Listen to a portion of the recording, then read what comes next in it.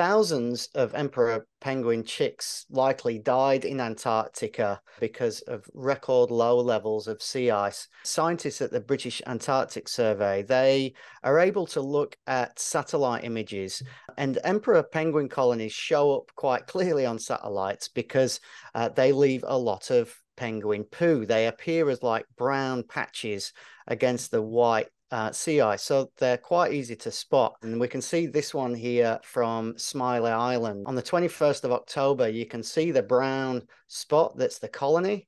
Then by December, the area of the colony is completely gone. It's surrounded by open water. This one at the Bryant coast, we can see there the colony is there, and then again it's surrounded by open water. The timing of this is really critical because at this point in time, the scientists are telling me that the chicks have not got rid of their like fluffy downy feathers, and so when they're faced with having to swim, their feathers essentially get waterlogged and they either drown or they just essentially die from exposure. And the scientist that led the study has told me that he estimates somewhere between 7 and possibly 10,000 chicks have likely perished in this event.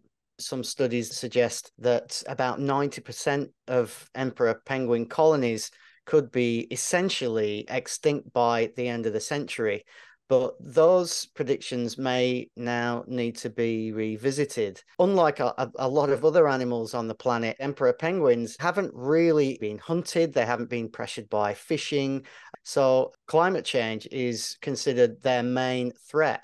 If this tipping point, if you will, in Antarctic sea ice is already here, then the future is not looking great for them.